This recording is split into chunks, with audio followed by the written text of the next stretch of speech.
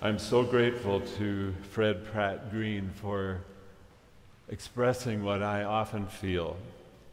Most of all, that love has found us. Thanks be to God.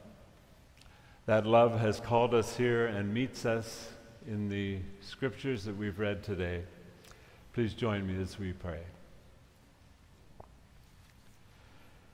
Jesus, invite us this morning to remember anew that all we have and all we are is but a gift from you. We want to love you and to serve you and to be faithful stewards. May the words of my mouth and the meditation of all our hearts be acceptable in your sight, for you are our rock and our Redeemer. Amen. In our home growing up in Harriston, there was a collection of biblical storybooks: Noah's Ark, the Tower of Babel, Joseph and the Coat of Many Colors, the parable of the lost sheep, the parable of the talents, and today's parable, the parable of Lazarus and the rich man. As a kid, the parable of the lost sheep comforted me. The parable of the talents terrified me. And the parable of Lazarus and the rich man confused me. Why would dogs lick someone's sores? Did heaven really mean being in Abraham's bosom? I thought that was something my mother had. But I understood with the illustrations that it was sitting on Abram's lap. How could heaven and hell be so far away that no one could pass between them, and yet be so close that one person could recognize another person on the other side? As I grew older, I came to realize that some, if not all of those questions were unanswerable, for the simple reason that I think they were the wrong questions to ask. As I've reflected on this parable further, I've come to realize that perhaps the parable really isn't meant to give us a literal description of heaven and hell. The parable's not one of those that describes the kingdom of God, nor is the parable meant to teach us about the character of God.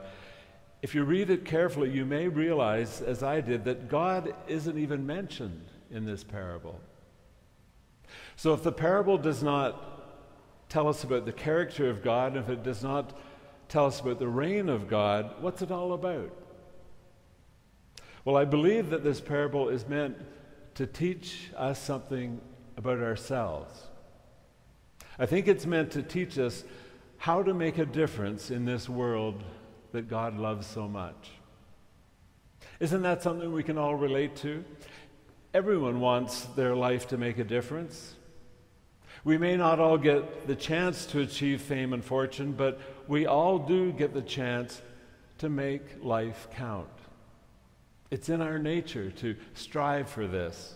In fact, all an employer has to do to destroy a worker's morale is to give out meaningless and insignificant tasks. A worker who feels that they are not making a contribution soon becomes demoralized and disgruntled.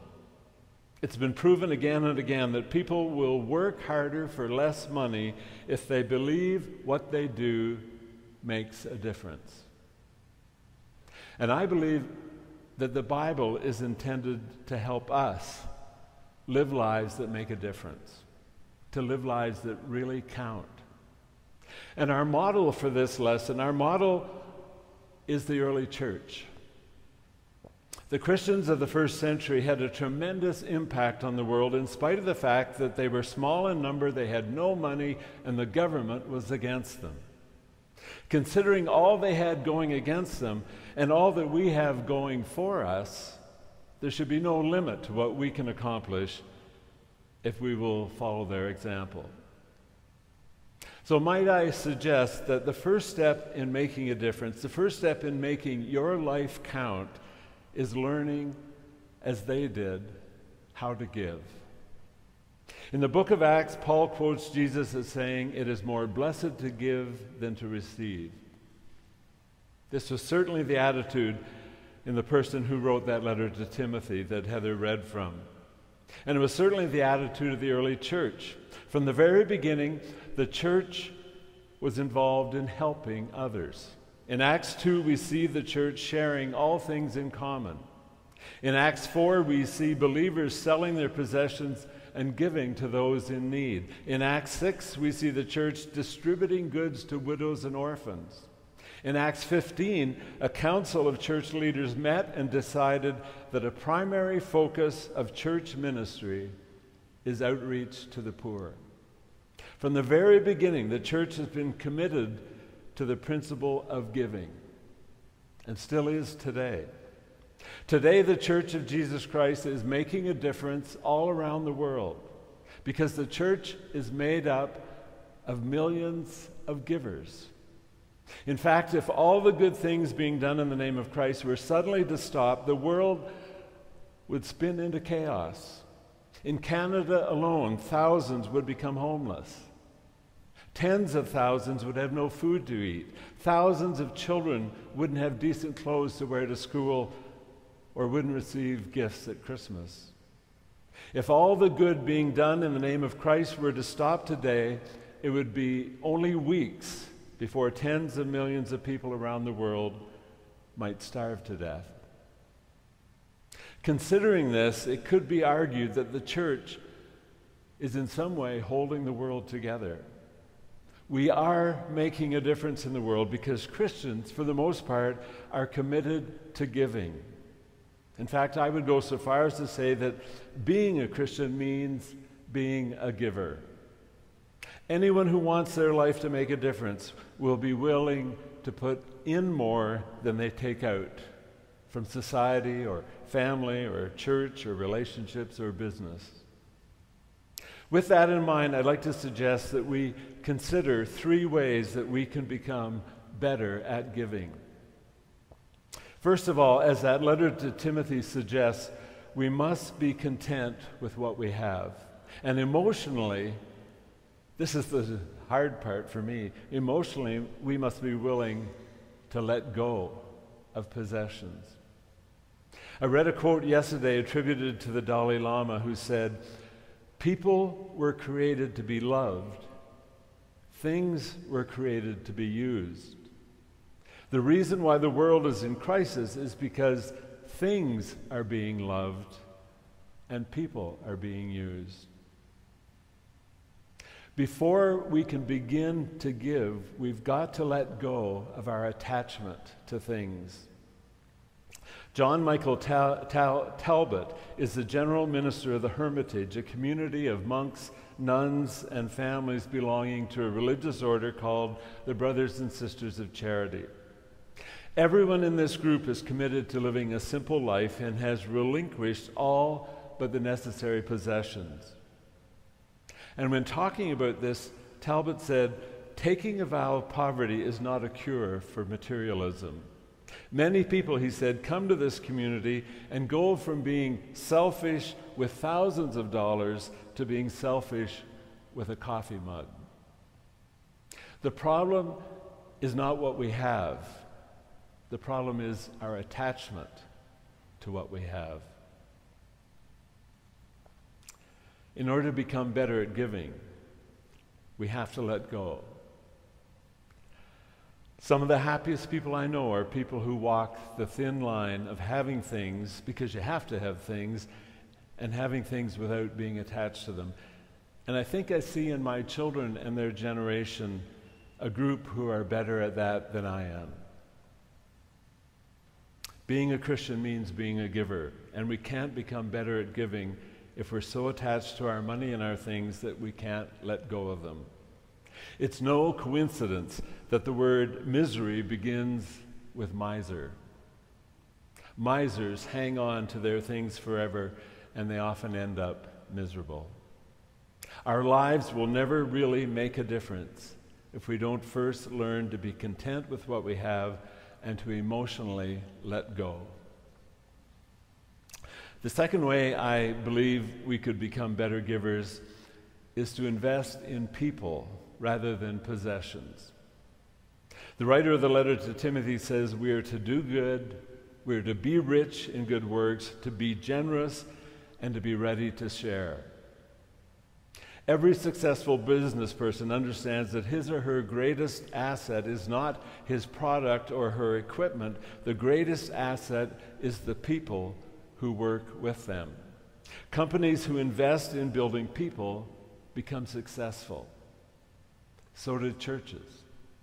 Businesses succeed on a large scale when they grasp the concept that people are more valuable than things. And in the church, we know that people are more valuable than things. A quick study of the book of Acts teaches us that the early church made a difference because so many Christians believe that it's better to change lives than it is to own things. As a result, they sold some of their possessions and gave the money to the apostles. But a couple quick notes about this. First, this giving was completely voluntary. The apostles didn't require it or force people to do it. And secondly, these people were selling extra possessions, not basic possessions. In other words, they weren't forcing themselves into poverty, they were just simplifying their lives. That's sure something I could do. It doesn't mean we can't own things or have things or collect things, but it does mean that our first priority is changing lives, not accumulating possessions. This principle will influence the way we give and the way we do ministry. Reaching people is more important than building buildings. Now, that's not to say that we don't appreciate the work and commitment of those who left us this grand building, and the generosity of those who came before us and kept it intact all these years. But let's remember, the people who built these churches were a church for many, many years before they stepped out in faith to build buildings. They were a church reaching more and more people, and they realized that the city was growing and they needed more room.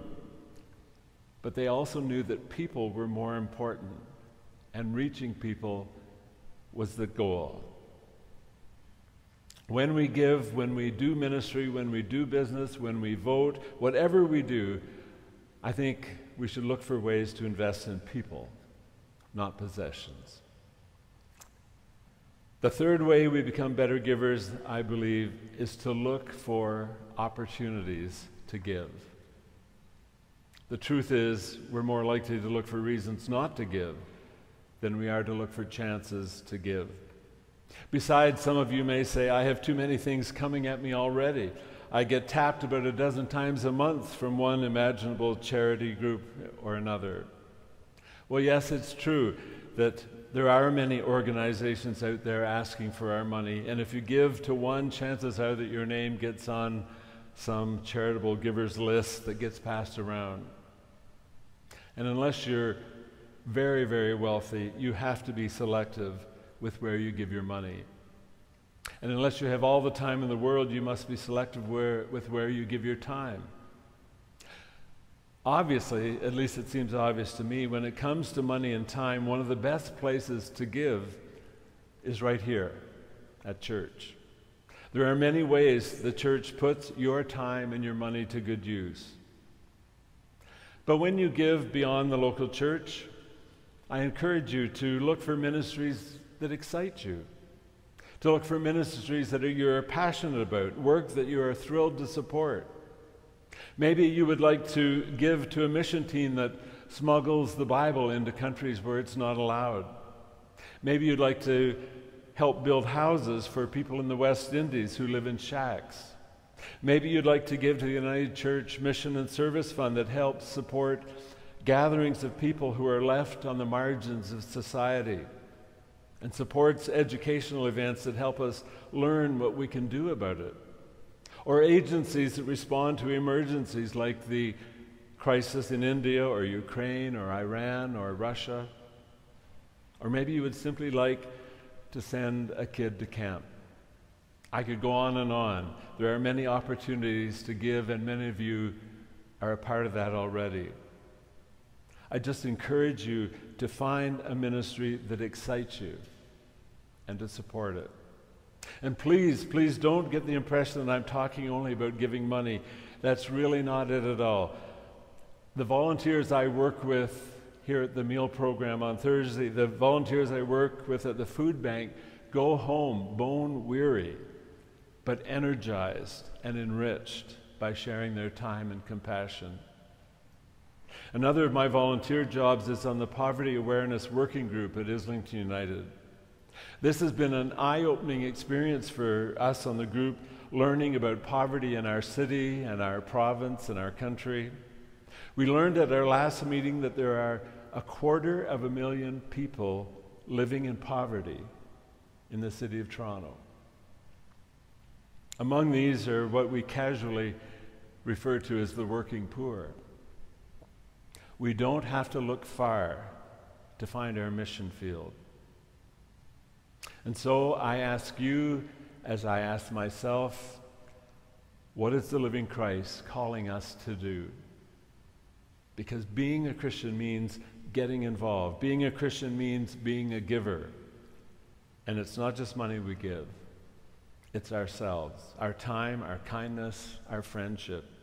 We give because Christ first gave to us. 2,000 years ago, Jesus came into the world, and while he was here, he gave so much of himself to his followers. He spent time with them, he laughed with them, he taught them, he healed them, he fed them, he met their financial needs. He poured his life into them, and he introduced them to a loving, benevolent God who was reaching out. And that's not all. Perhaps the most important part of the story is that Jesus didn't just give of himself, he gave himself. He died a painful death on the cross so that we might be reconciled to God. He died so that we could be forgiven and could know what it feels like to be clean inside, so that we could live in peace with others, with God, and with ourselves. Jesus said, "Freely you have received, freely give."